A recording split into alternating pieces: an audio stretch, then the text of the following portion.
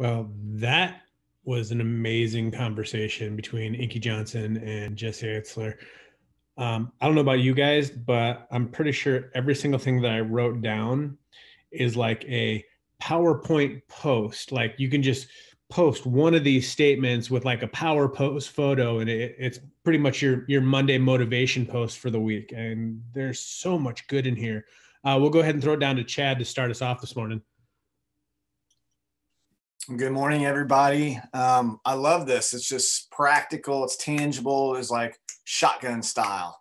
And so a few things that I had here, and he said a lot of universal truths that I think, when I'm always very hesitant when someone uses words like all, always, but when I have to say I agreed with everything that he had to say. So he said, we all feel overwhelmed at times, which is kind of encouraging because when we feel overwhelmed, we know that that's just common. It's something that everyone deals with.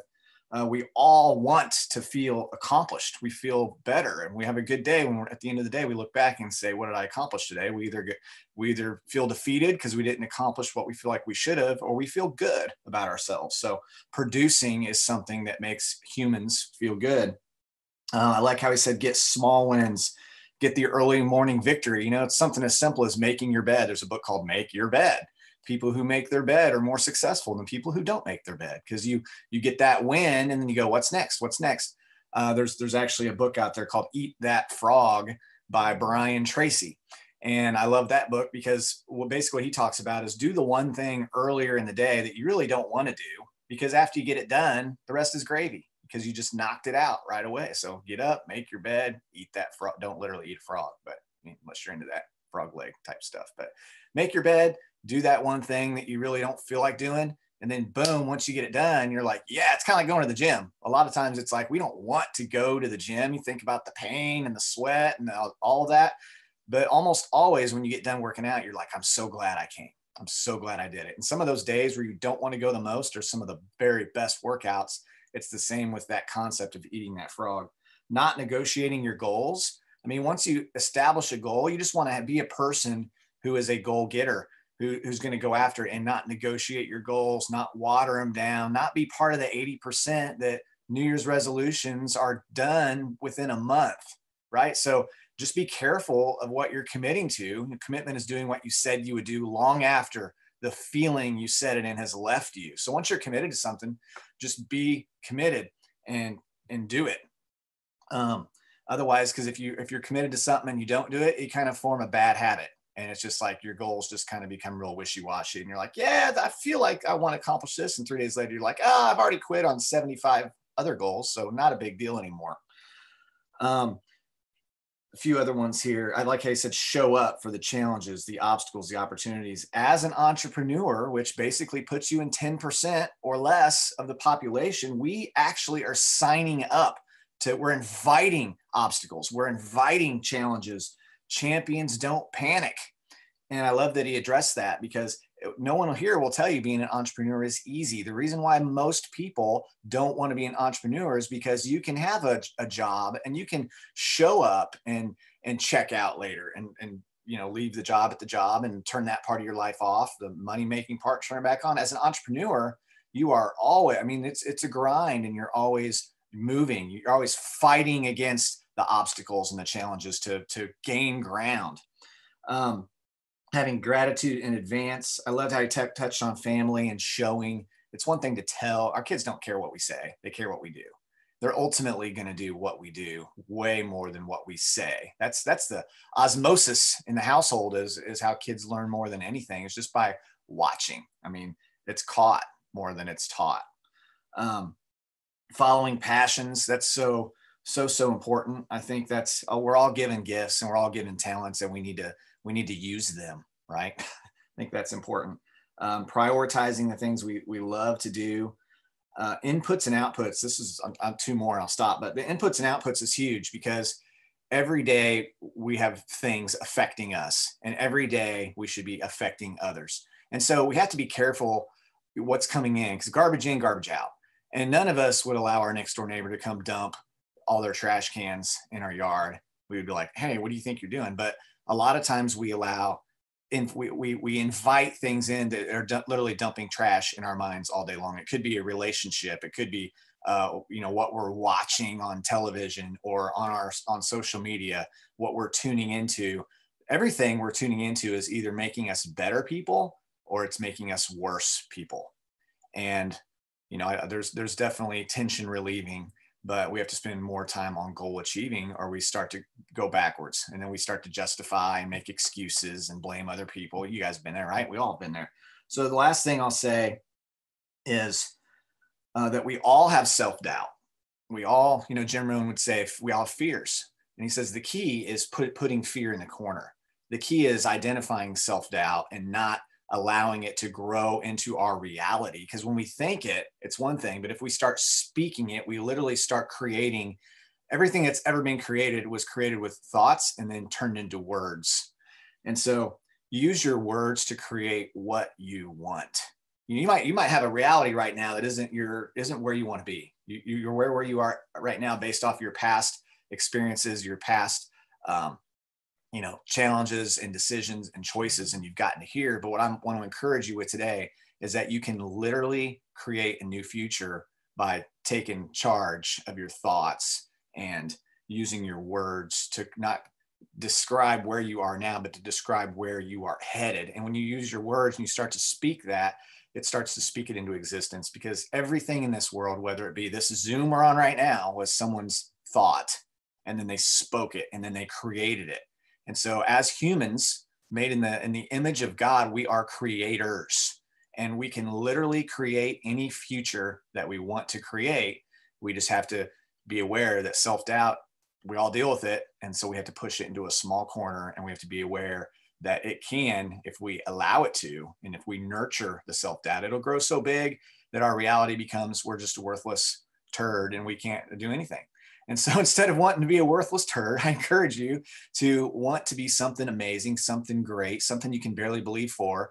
And as you speak that, and as you believe for that, you'll see your life move in that direction. So, Joel, thanks again for bringing these guys on here. I'm just like, man, it's so great to see a guy who lived on 18 couches and he owns an NBA team, and he's didn't even know anything about planes and said, let's start a company that deals with jets, planes, whatever. And they did billions in sales. I mean, if that doesn't show you anything's possible, then I just don't know what would. I don't know, but the only thing I'm taking away from this whole thing is don't be a worthless turd. I mean, that's my power post, guys. That was awesome, Chad. All right, Tay, go ahead. What'd you get taken down tonight? Can't wait to hear what you have. Yeah, this was so good. And me, I like those little small, just very impactful, like you can remember it. Like, and I think for me, many times those are the anchors that I kind of latch on to, because when things happen, it's hard to go back to a sermon that you listen to, but you heard that one thing that stuck out to you, you can always go back to that, like Chad said, like those universal truths. So just so much good in it. I think the first thing he said, and similar to Chad said, is get the small wins. And I love that. And the part that really stuck out to me when he said get the small wins, he said flip the momentum in your favor. And I love that because my wife loved puzzles, and I got a puzzle for Mother's Day in the box. I decided I was going to sit down and do it with her, and I love the picture on the box. But things changed when we took the pieces out of the box, and I saw the pieces, and I didn't realize it was a jigsaw puzzle, which is a little harder. And I was like, there's no way that we're about to sit down and do this. But what I learned was, like, when he said, like, day by day, piece by piece, like, you have to put in the work to get the picture that you want at the end, like what your goals. Like, you have to do the little things every single day. And what I learned by doing the puzzle, like, I believe everything teaches, was like every piece led to us putting something else in that got us closer to the final picture at the end. So understanding, like, nothing shows up unless you've done the pre-work. Same thing with this business. Like, you can message 100 people and think, like, just because 99 said no, you're not going to be successful. What that message that 100 did for you was teach you discipline, to teach you to understand, like, this is a numbers game, to teach you to understand, like, you have to have these simple systems in place that you must do every single day that's going to compound at the end. So for me, it just reminded myself, like, you don't become successful overnight. You become successful over time. You have to do these things constantly and all the time. time in order to get that success and create that momentum and flip it in your favor. So that really stuck out to me. The second thing he said was similar to what Chad said as well, because I just, like I said, the small truth.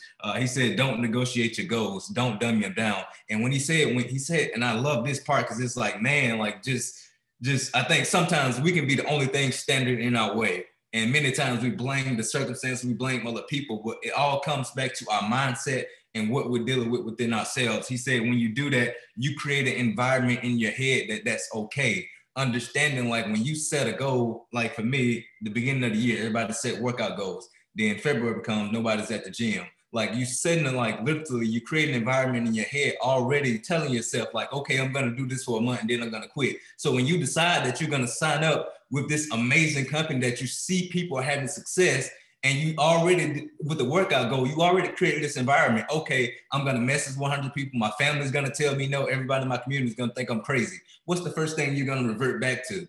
Quitting when you start that new workout plan. You're going to quit that business as well. So many times you have to stick things out. For me, I tell myself all the time, like at the beginning of the year, don't set a resolution for the year. Set a resolution for that day. Set a resolution for that week. Set a resolution for that month, and continue to remind yourself and continue to take steps towards the thing you want. I take like literally, you don't fall upstairs. You have to walk upstairs, step by step by step by step. There's no way around it. So many times we have to understand, like on every path, on every journey, like there's a path that you have to walk. You literally have to put your feet in place and understand, like you have to literally take those steps every single day to get there. And the third thing that he said, like so much good, it kind of got me fired up because it's so good. And this one, man, he said, believe in the end of your story.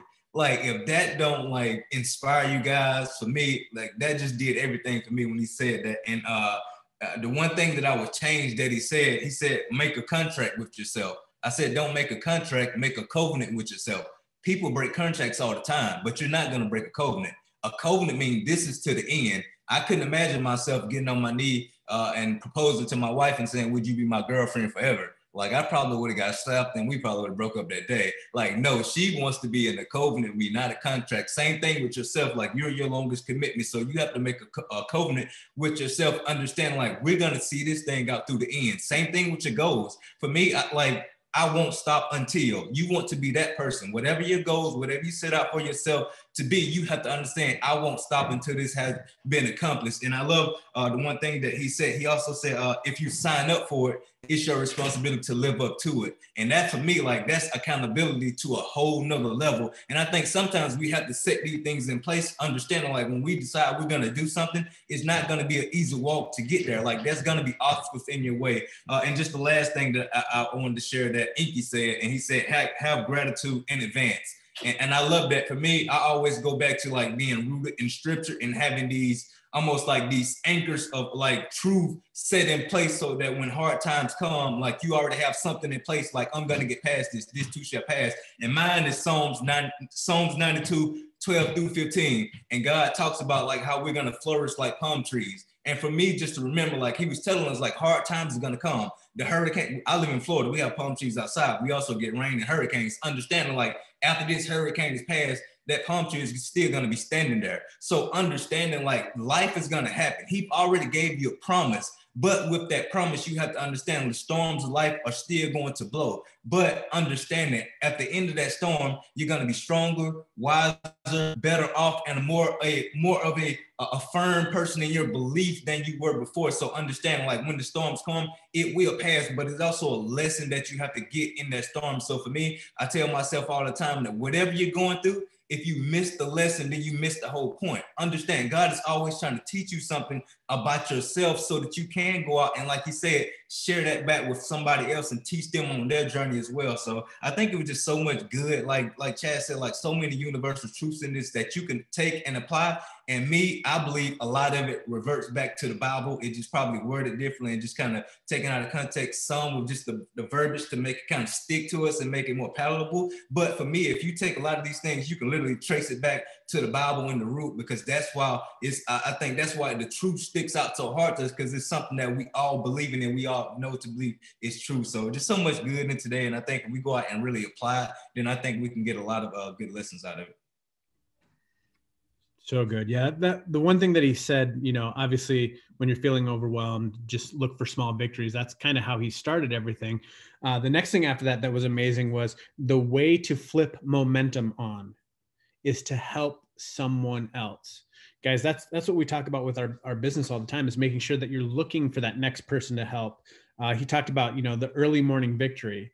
Chad talked about making your bed. If you make your bed first thing in the morning, you are 80% more successful than people who just get up and go. I mean, that's a pretty big difference. If you dumb down your goals, you're creating a bad habit of lowering your expectations on everything around you, not just your specific goals. Like I said, these are all like PowerPoints. Do you believe in the end of your story? If you're just going about your day and just not recognizing that you have a purpose and you're going for something, you are going to have less impact and less focus than if you actually knew what you were going to and that you believed that it was going to take place. He said, you have to have a non-negotiable list. That way you check those things off and make sure that you're doing them, because when they become non-negotiable, it becomes a focused effort towards creating success. He also said, getting into this, did you think it was going to be easy? Whatever you're doing, it doesn't matter whether it's this business, it's a relationship, it's family, it's going out and playing in sports. Did you expect it to be easy? If you signed up for it, you have to live up to it.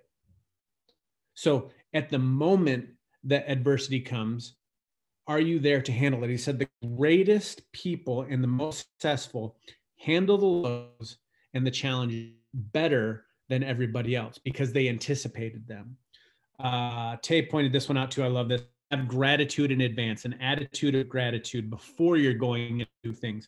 If you're always having an attitude of gratitude, it draws people to you because people love people who are thankful. I love this. One rule: you're never too anything for your kids. You're never too busy. You're never too tired. You're never too scheduled. You're never too anything for your children. You have to show your kids how to live a good life and not just tell them about it. Most people grind. Guys, most people grind. Chad grinds. Tay grinds. I grind. All the successful people grind. Everybody knows that you have to work hard at anything, but most people don't want to do it. And that's why most people have what they have. And you look up to the people who have what you want. The people who have what you want are grinding in a way that you aren't. The moment that you decide to get on that grind with them, that's when you start achieving the things that you dream of. I love a happiness meter. Happiness, happiness, happiness. I love that. I haven't actually listened to that TED Talk, so now I'm going to have to go look it up and listen to it because it's amazing. It goes, no matter how successful you are, you need to make sure that your happiness meter is high. Because if not, what is the use of being successful? What is the use of things if you don't have the happiness to go with it? He goes, I know a lot of successful, unhappy people. That's not a way to live life. He goes, most people don't want to fix what is pulling down their happiness meter. Instead, they want to pour on more things that bring it up temporarily. But you have to take a look and see what it is that's actually bringing it down and address that so that you can constantly have a full meter. Are you monitoring and managing your inputs? Guys, that's huge. And you're doing a good job because you're here listening to this. I count this as one of your early morning wins, is getting on and doing your personal development and leadership development first thing on Tuesday morning. So you're monitoring and managing your inputs. So today should be an amazing day after you get off here. The 3 types of regrets: regrets you can fix, regrets you can't fix, and the regrets you can prevent. Guys, I want you to focus on right now the regrets you can prevent. We've got, hopefully, and God willing, years and years and years ahead of us. That means you have years and years and years to proactively prevent regrets. Live a life that's amazing, not a life of regrets. That's one of the things that it always scares me, to get to the end of life stage and have to look back and go, man, I wish I would have. That's a powerful statement. He goes, man, if you can think about going somewhere and doing something, make sure you go and do it, because you don't want to get to that point where you can't do it and then you always wish you would have. He said the two most important things that he thinks that he loves to talk about are, one, believing in the end of your story, because most people don't do that. They can't see three days ahead of them, let alone the end of their story and where they want to be. He said that's why dreaming is so important. And he said, beware of your self-talk. Your self-talk is what creates your reality. He said so many times people are so negatively programmed on how they talk, they're only reinforcing those negative habits. He said it doesn't mean just being positive and being optimistic. He says saying the right things, saying the things causes your brain to start rewiring itself and starts looking for things. Like he said, he was living on 18 couches while he was doing startups for his companies. And he kept walking around saying, man, we're millionaires. Can't wait till they pay us like we are, because we're doing the work of millionaires. So have that mindset. Are you doing the work of a millionaire, anticipating that they just have to catch up and pay you? Guys, that's a huge mindset, putting in the work. And I'm going to finish and reiterate this one because Tay crushed it with this one. I was like, oh man, this is so good. Success is upstairs. You don't fall upstairs, guys. You have to walk upstairs. But more importantly, you can run upstairs. Guys, hope you have an amazing week. Go back, listen to this. If this touched you, make sure that you help and share it with somebody so that they have the ability to go through this, and we can take this and change hundreds and thousands of lives. Guys, go out, make it an awesome week. We'll see you here again next time.